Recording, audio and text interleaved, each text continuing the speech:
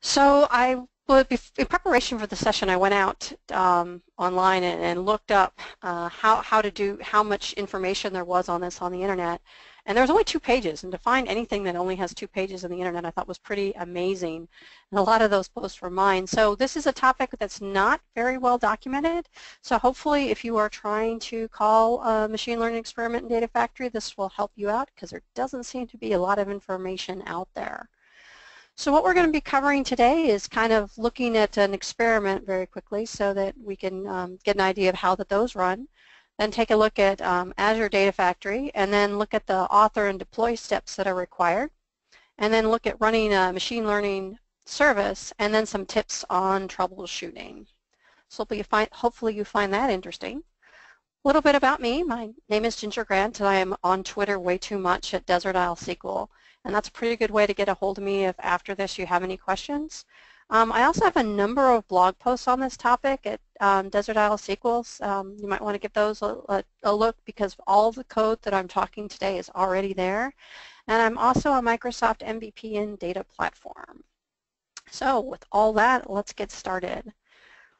So Azure Machine Learning, hopefully this is something that you've had a chance to take a look at. It's used for creating experiments. I put the standard definition out there, but one thing that Azure Machine Learning does is it provides a really good way to do very complex data analysis without a whole lot of experience. It's got a very great UI, including a lot of the most complex algorithms commonly used in machine learning, and it's also very extensible. You can use R or Python and incorporate that within your machine learning experiment. As a matter of fact, a lot of companies are just creating taking their existing R code and putting it into Azure ML and deploying that as a web service. It's a quick and easy way to deploy a model that they've created in R. And one of the things that I think is the most compelling reason to use Azure Machine Learning is that everything else in Azure will cost you money. The free version of Azure ML is really good, and it is really free. Not, oh, we're going to give you your credit card free, but you can do everything you want in Azure Machine Learning, and it's not going to cost you a dime. And for that reason, if for no other one, it's probably a reason that I think everybody should at least play around with it. So there are some really big differences in Azure ML when you're playing with it versus when you want it, send it to production. The development environment, which we're going to be taking a look at, it's got a great user-friendly UI. It is limited in the amount of data, though. I recently talked to a client, and they said, we can't get this thing to work. And I'm like, how many records are you trying to put through it? And they said, 500,000. I'm like, no, not going to work. One of the reasons that the GUI is so intuitive and kind of punchy is because it's not meant to handle a lot of data. It's meant to test out your algorithms, and once you get everything working, then you really need to move to production to test it on a large quantity of data. And it's all running in Azure. There is no on-premise solution for Azure ML. Microsoft is not planning on creating a on-box version or a local version of it. It's going to be remaining in the cloud. So in production, there's no UI whatsoever. But there's also no limits on processing any and all data that you might wish. You got a couple gigs you want to run through? No problem. You create it when your training is complete, so it's not used for testing models. It's used for testing complete models rather than training and evaluating different algorithms. And it can be run from a number of different places. You don't have to just run it from Excel or a web service. You can run it from any application you wish. If you've got a custom application in-house, you can run your machine learning experiment and through there, so it's not really a problem. And also, you can run it through Data Factory, which is what we're going to be taking a look at today. So there's kind of a standard development process when you're talking about Azure ML. When doing a machine learning experiment, your data's got to be very clean.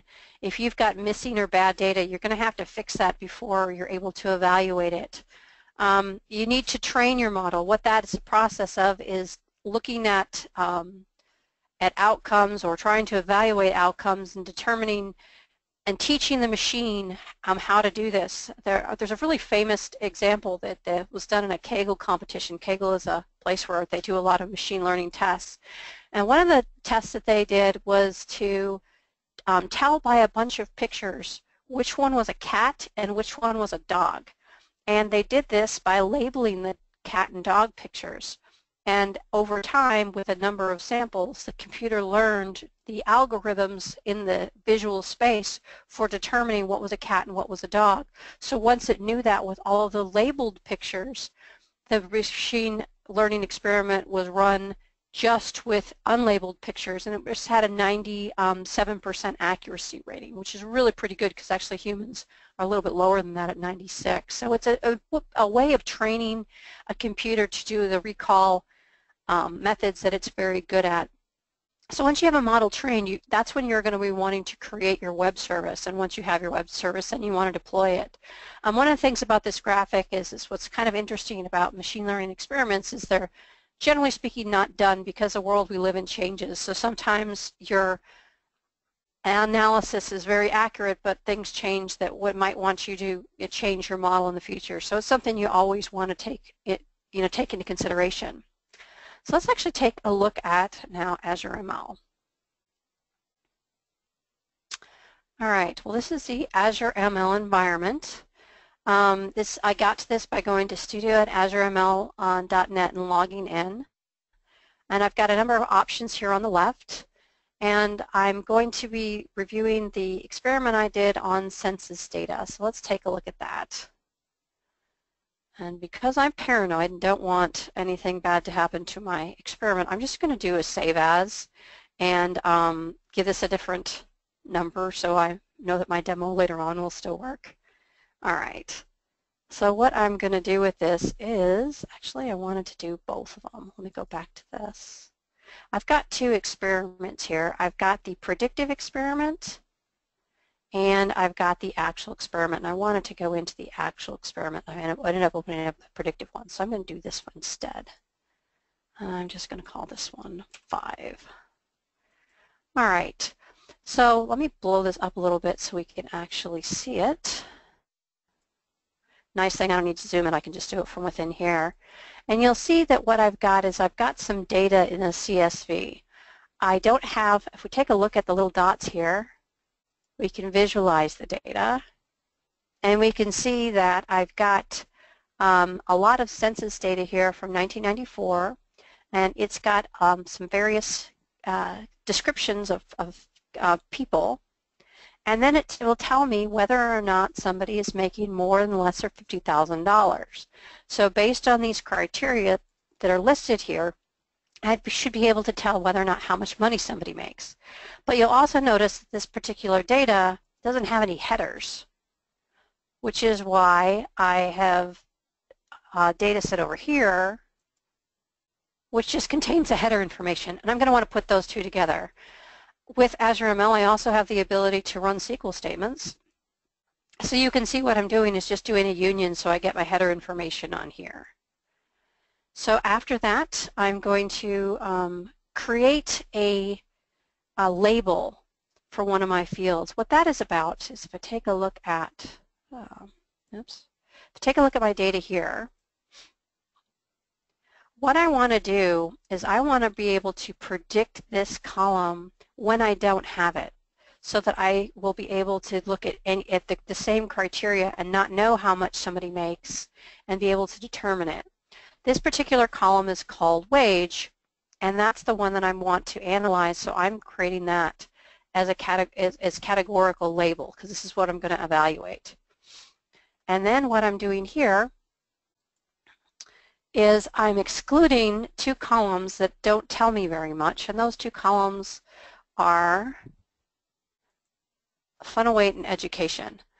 This doesn't mean anything to me because I have this information somewhere else, and the education name here is duplicated in the number, so I'm just going to use a number. So I'm effectively going to get rid of these two columns because I don't need them.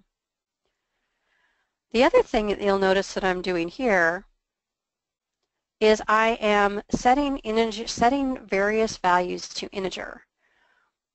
While this may seem to be kind of a silly thing to do, I'll explain why this isn't a very important step when to cast your variables as integer if they are integer. The next thing that this particular experiment does is this is a training experiment. So it trains the data and it splits the data to determine what it would be like without the algorithm applied. And then I'm applying the 2-class average Percepticon algorithm to train my data to determine what conditions make somebody make more or less than $50,000. And what this particular component does is looks at at the relative weights of all of my variables. So let's go ahead and run this. And one thing that this is often compared to is SSIS, because you'll notice you get green checks. So I've got lots of green checks, which is always good, and I'm done.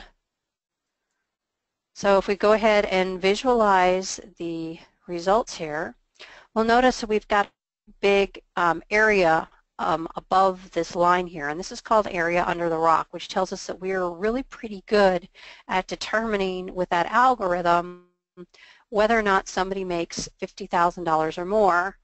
And we can look at our confusion matrix, which is right here, to see that how we're scoring in our both in percentage and in actual numbers, our success rate for guessing how much somebody makes. And also, if we look at the permutation feature of importance here, we can see that if you're looking at what's the most important criteria to determine how much money somebody makes, the most important criteria is education, then marital status, then occupation. And way down at the bottom is race, which is somewhat interesting. All right. So I have a working experiment, which is exactly what I'm going to need to do, because what I'm going to want to do now, since it works, is I want to create a web service for it. One thing that if you look at this online, you'll notice that this particular process has changed quite a bit over time. So sometimes I caution you when you look at stuff to take it with a grain of salt, because it may not work the same way now as it did whenever that last video was made. So what I'm going to do is I'm going to click on this button that says Predictive Web Service, and it is going to create a web service. Notice that it changes some things for me. And it creates a web service output and web service input.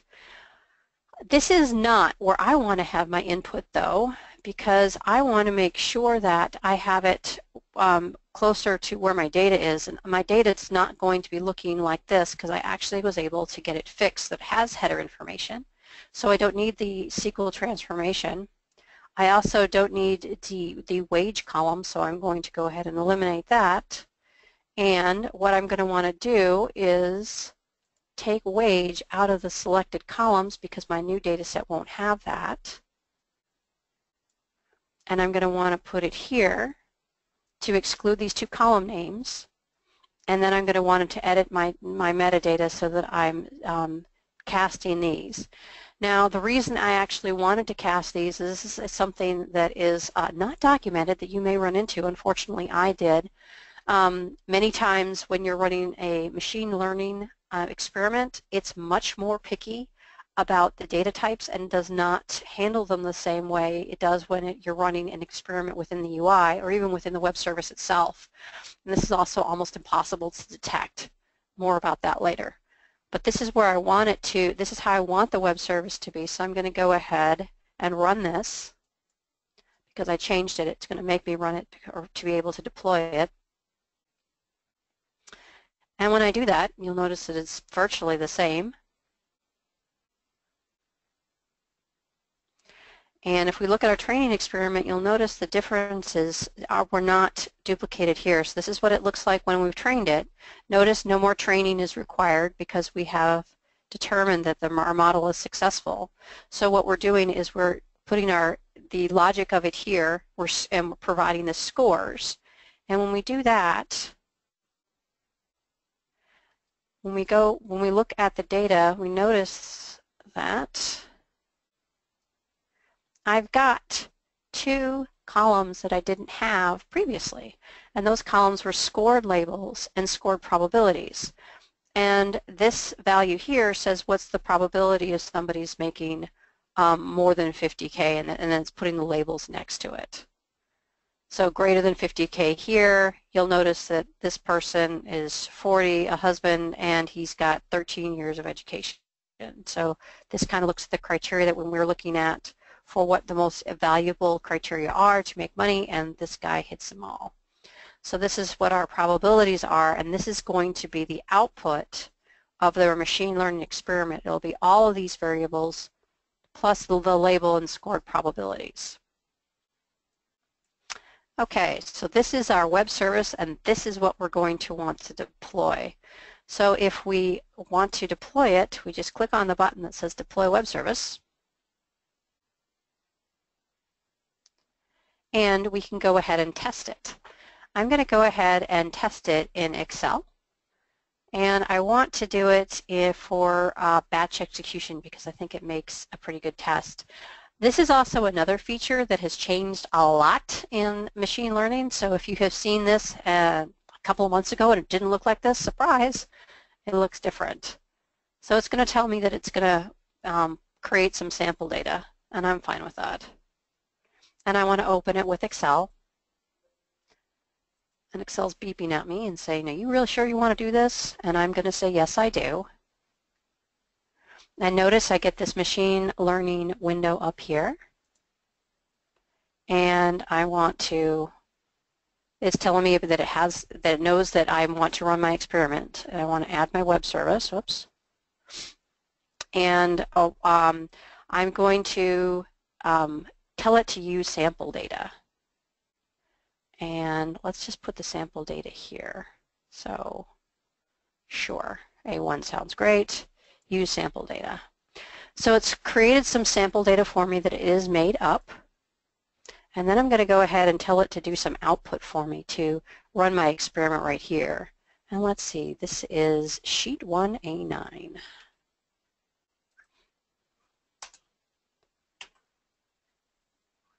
And I'm going to go ahead and tell it to predict.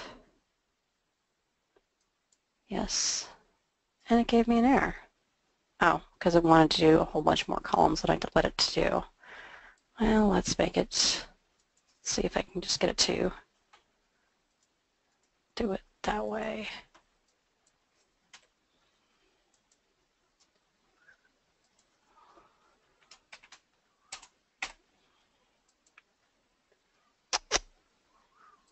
Well, let's try this.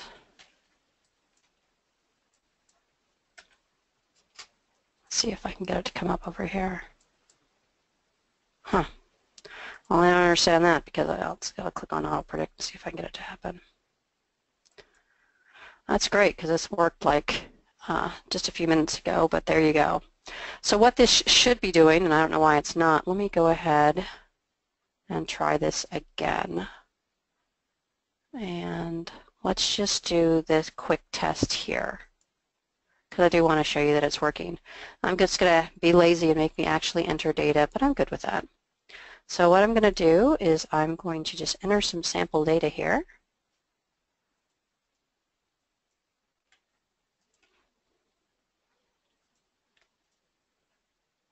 And this is a value that I don't care about, but it is in my data set, so I have to fill it in. But this is something that I excluded later on.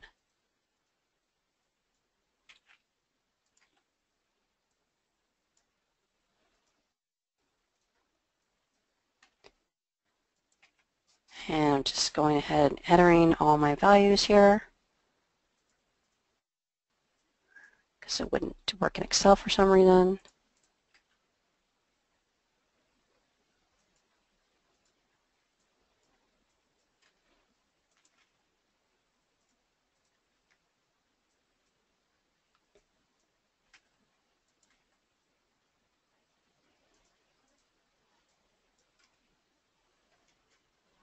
Oops, that wouldn't be right.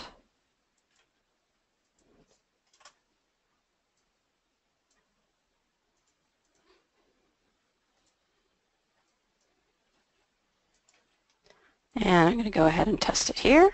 Notice it's testing it down here, and it's telling me that the probability that somebody is making greater than $50,000 with these conditions is 93%.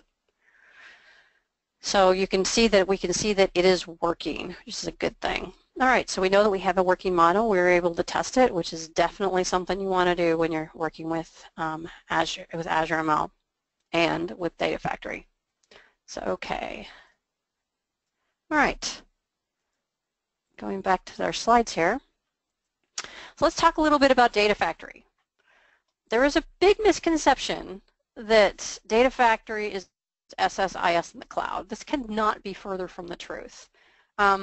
If you want to do any ETL, and I'm talking about data types or maybe push two columns together, you better be good at C# because that's what is going to be required to be able to do that.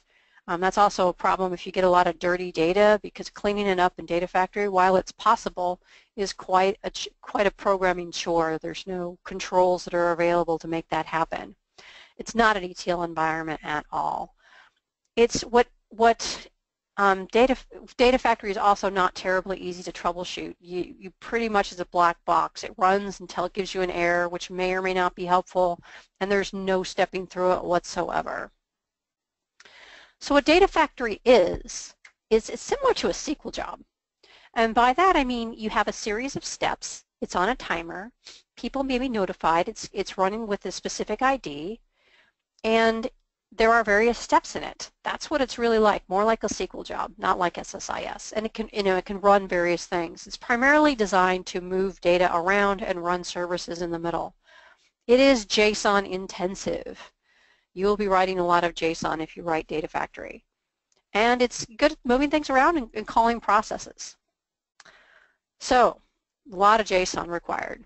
You got to write JSON to get the data. You got to write JSON to send the data to the blob storage, write JSON to call the experiment, and write JSON to send the results to the data source, which is a lot of JSON, kind of like this picture, because I've seen this JSON, and there's a lot less of them recently. And also, every time you say it, I always think Jason because I happen to know, like, I don't know, 10 or 11 guys named Jason, so it's always confusing. So in Data Factory, what you'll need to do is work a lot with the author and deploy step. You'll need to create a link service for each data source because everything requires a link service. You need one for the web service, and then you need to define your data sets and then define your various pipelines to put it all together. So these are the steps that are required in order to run a Azure machine learning job. And it's a lot easier to show you than to talk about it. So let's go ahead and load up Data Factory and get this running. All right. So Data Factory runs in Azure, and it does cost money, unlike machine learning. It's based on how much data you move around and where you move it to, which determines a cost, because you can't talk about Azure ML if you're not, or excuse me, anything in Azure without talking about cost. What you want to make sure that you do is do not, it's kind of like Ghostbusters, don't cross the streams, do not cross the locations.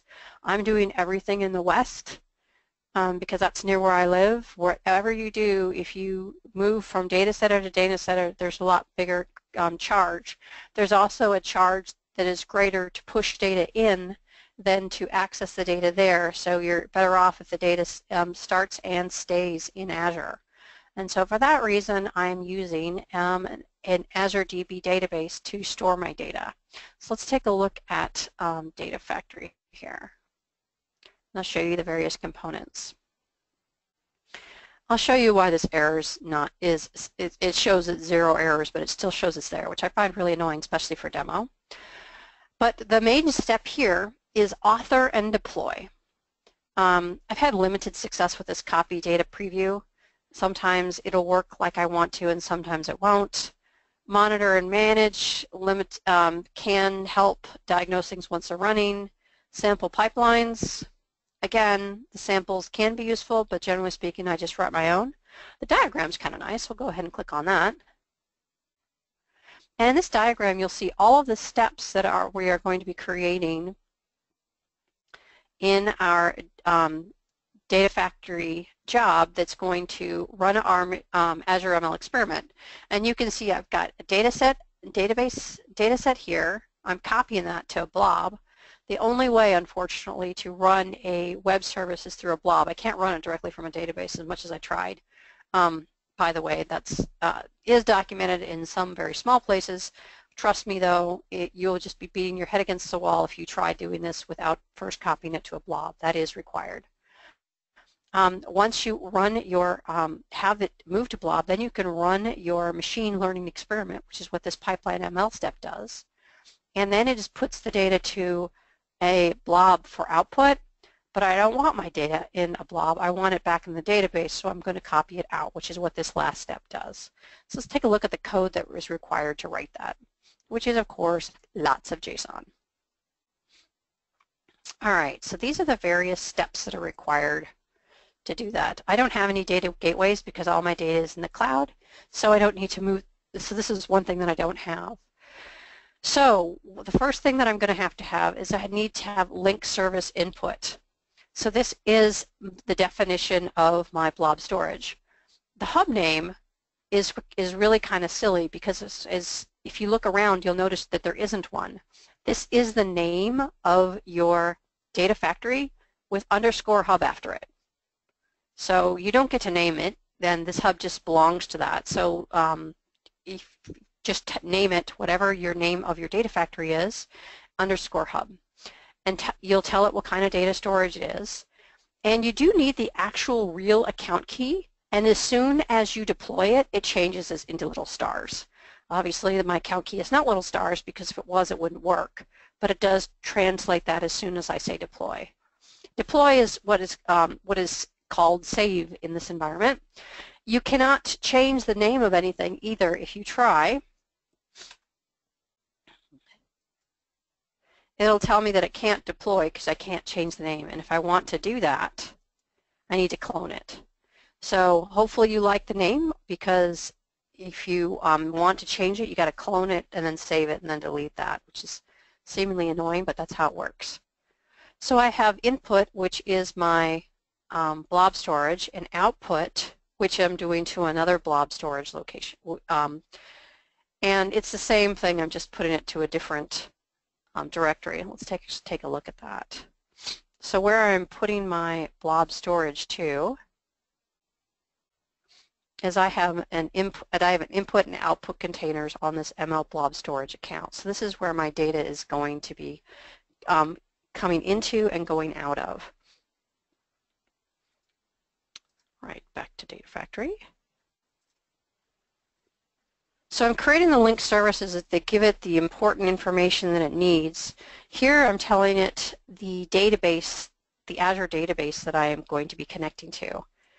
And again, this is just the database. I have to create a server for this, and this is the name of my database. And my output is also to the same database, to a different table, but I have to define the output separately just because I think that makes it cleaner. And then what this is the link service to my Azure ML endpoint. And the most important thing to remember about this is, let me show you how I got it. So if we look at the experiment, like one we just created, and if we go to configuration, oops, sorry, it's not configuration, it is batch execution. So here is where the request URL is. Notice it says jobs at the end of it, whatever it'll say jobs API version 2.0. This needs to go away. It needs to stop where it says jobs, or it won't work. And you'll get a very meaningless error message that's no fun to try to figure out what that means. So that is where this endpoint comes from. And the API key is this. So this is my API key, and this is what I paste in here. And then again, it translates it into little stars. Okay, so once we have the definitions, then we have the actual data sets. And this is the folder path and the name of the file that it's going to be going to. And that's for my blob data set, and that's from the database to the blob. This is my output, which is why I call it ML output. Notice I use my link storage name here, and this code is somewhat smart. You can't go referencing link service names that don't exist. If you do, it won't give you an error until you can't save it. So you do have to create your link services so you can call your link services when you do your data sets. The availability, this is how frequently it's going to run. Now, I didn't need to make this say frequency 1 day. As a matter of fact, the way this runs is actually kind of odd, but I went ahead and did that, so this will run every day. It's considered internal, so it's external equals false, and the policy is left as blank. And that's very similar to what the input data set has as well. Now this is for my database. This is an actual copy of the file. Let's take a look at the database here for a second too. So I'm going to go back here, and this is the name of my SQL Azure database. Now if we take a look at it, the most important thing to remember with this is you need to make sure that you set your server firewall settings. This is where the IP address right now for where I live, and if I do not set this, I cannot connect to my own database, which is highly annoying. And to connect to the database, the easiest thing in the world is just to click on this Tools button and open it in Visual Studio. Yes, I can open this in Management Studio, but I generally just open it in Visual Studio because it wants to, and then I don't have to worry about it. And what it's going to make me do is it's going to make me enter my password. Notice it has a database name and the server name there for me. And I did have to configure this when I initially configured my database. And it's busy loading now. All right. And you can see it's set up for our, let's take a look at this database. And it's just got a few tables in it. All right, so this is my source. And I'm just going to give you a tip when you're creating databases in Azure. If you select ones that are slow and pokey, they are cheaper, which is why I tend to do that, so that this is kind of slow from a database perspective, but is also cheap. And that matters when I have limited months of Azure spend. So in the interest of making sure that my demo worked, I only am running 4 rows. Obviously, I've run half a terabyte through for a particular client, but I wanted to make sure that I don't have anything that's going to blow up, so I limited my data sets here. The demo gods may not always be smiling on me, and this is where we're going to be sending it.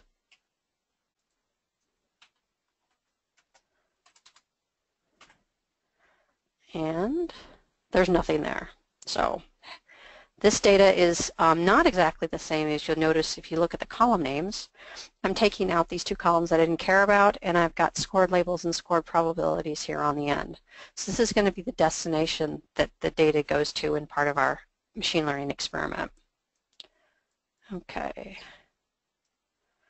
So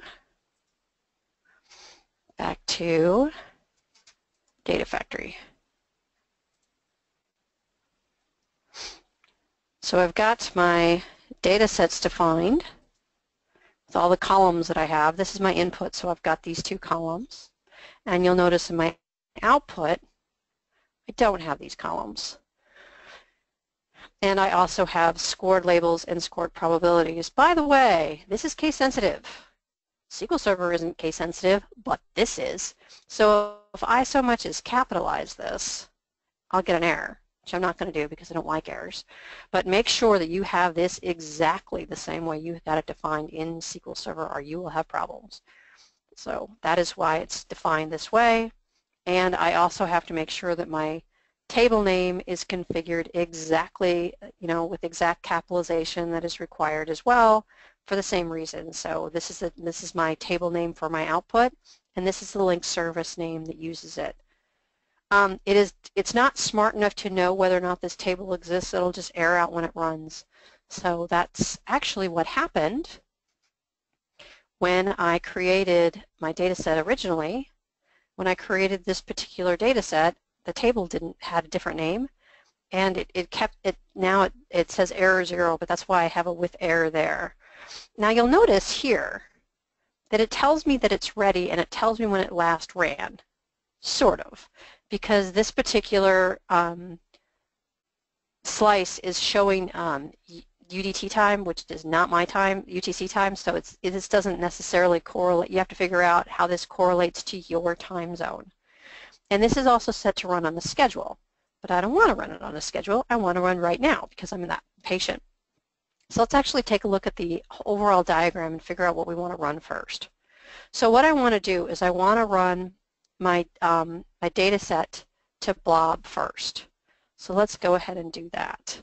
So what I'm going to do is I'm going to look at my data set, and I'm going to look at the blob data set here.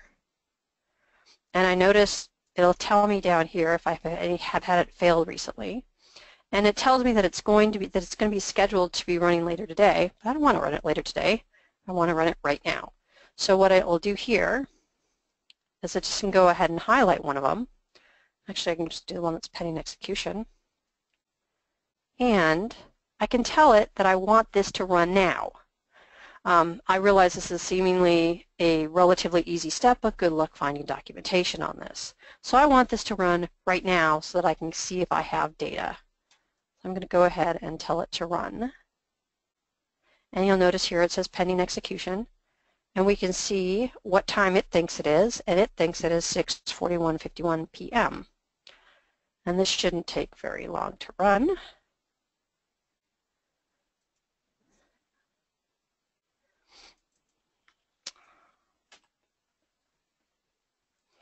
Just hit F5 so I could watch it paint again.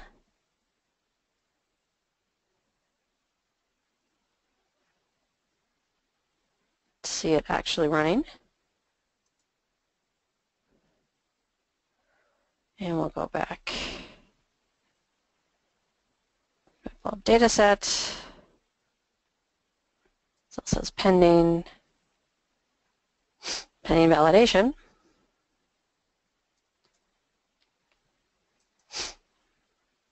And run. Come on. This is always a problem when you do this in Azure. I'm also not patient at all, so I'm going to hit this again as well. Now it tells me it's in progress. All right. So this is in progress. Hopefully I will get an update for this. It tells me that it's running.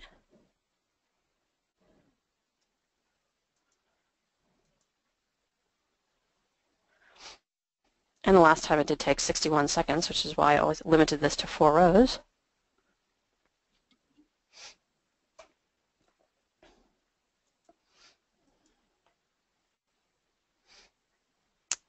Still running.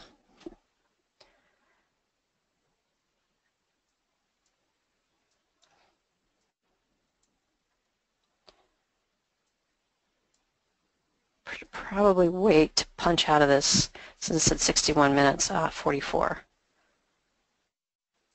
Do this one more time. Succeeded. Exactly the same time as last time.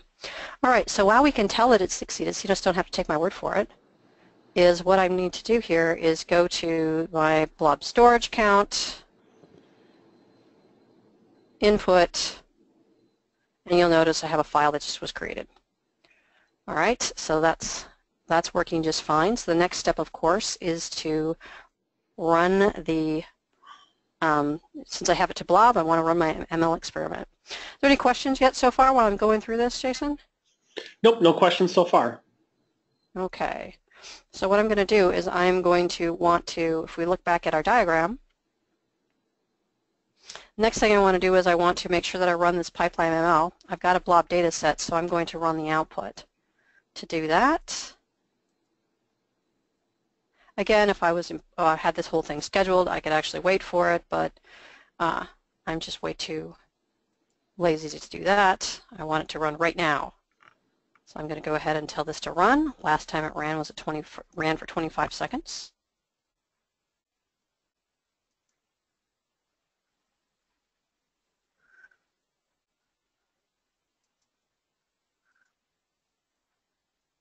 There we go. Now it says it's running.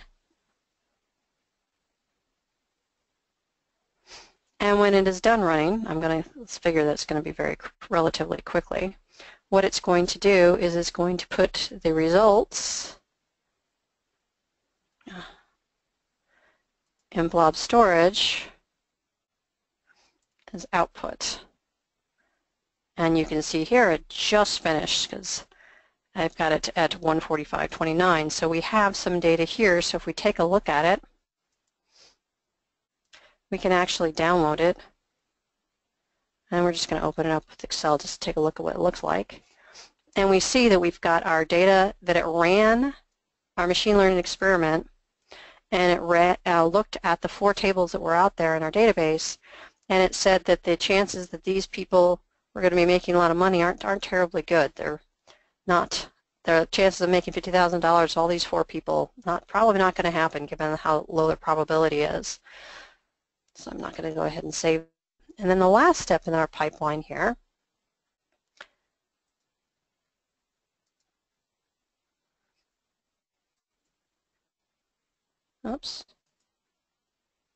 is we want to copy this back to the database. So I want to run the data set output because I don't want this to hanging out in blob storage. I actually want it in my database. So if I do that, I go here, tell it that I want to run right now.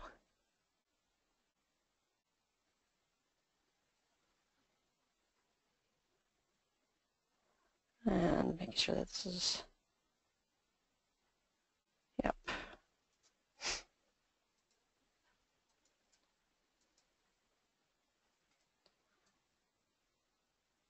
And this is pending execution.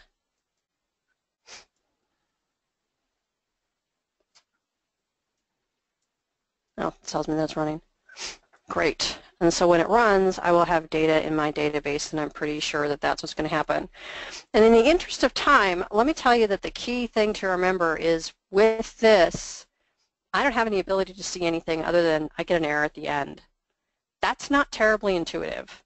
As a matter of fact, if you get an error in this process, there's nothing that you can really do besides go back to your machine learning experiment and tweak it to see why it's not working. Same thing with any of the steps in between. The only thing that it does catch is if you have different linked names in your database, any capitalization errors that you make in your JSON, any definition errors, yeah, you'll just get errors and relatively generic ones, and you may or may not be able to find them, which makes troubleshooting this an absolute nightmare because if you do run into any problems, the issue is the errors that you have may or may not lead you to an area in which you are able to determine what the error is and the steps that it takes to fix it. And putting together another machine learning experiment, which is what you have to do anytime you make a change to the model, is relatively intensive in terms of a time effort involved. So it's kind of can be sort of a problem if that's the case. So going back to database here that we looked at before, if I run my output, I see I've got the 4 rows here and I've got the probabilities. So this was a completely successful machine learning experiment, and all of the code to run this I've got on my website already so that you have the ability to do this whenever you want to do it. So some tips though, if you are doing this though, wanted to go back to the slides, is there are 999 errors defined in Data Factory, which means that if you don't have any one of the 999 errors that are listed, you will get error 1000. So you can get error 1000 for like, oh, I think I counted 7 different things, and it doesn't really matter. It's all undefined, error 1000, so sorry. We don't have that one defined. One of the things that's not defined is the fact that the machine learning experiment input wants you to type everything that's not a string. I don't know where you'll find any documentation on this other than on my website, because it's not something that was documented. When I talked to Microsoft about it, they told me that they were interested in expanding the number of errors listed to something greater than 999, but I do not know if that's happened. So that's the big problem, is when you're running it, you may get 999 you may get 1,000 for an error, because you have an undefined error, and most of the time I had errors. I found that was the case. Debugging tools, there aren't any. You hope it runs. If it breaks somewhere in the middle, you have no idea where, no idea how. It's just going to give you an error at the end. And if you have a lot of data and it takes you 30, 40 minutes to run, that's a real picnic. There are some steps for debugging in Azure ML. Make sure that you test it very well. Make sure you put a number of batches through in Excel so that you can find any and all errors that way. One of my problems was with my test data. I had a smaller sample set and my larger set had errors, but I didn't know that, and I didn't find that necessarily until my job blew up, and I couldn't figure out why it blew up, because I had error 1000.